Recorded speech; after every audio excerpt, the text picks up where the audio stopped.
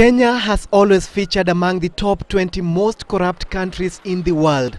This is despite several attempts to clean up its image. Even the head of civil service, Francis Mudhaura, admits that something is amiss. We have all these structures that are intended to fight corruption. Why are we not succeeding? And the blame was squarely put on the key law enforcers, including the police and the judiciary. Speaker Kenneth Marende said these two agencies had failed to effectively execute their mandate. We may go for lesser sentencing, but at all costs, let us sentence and enforce the sentence. Marende gave the example of the prisoners on death row, of which none has been executed for the last 25 years.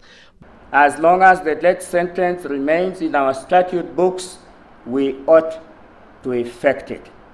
The annual Integrity Review Conference is a forum where stakeholders organized on sectoral basis come together to review efforts to fight corruption and improve governance in various sectors.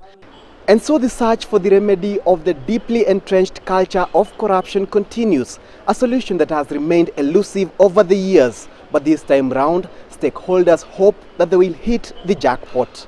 Franklin Masharia, Citizen TV, Nairobi.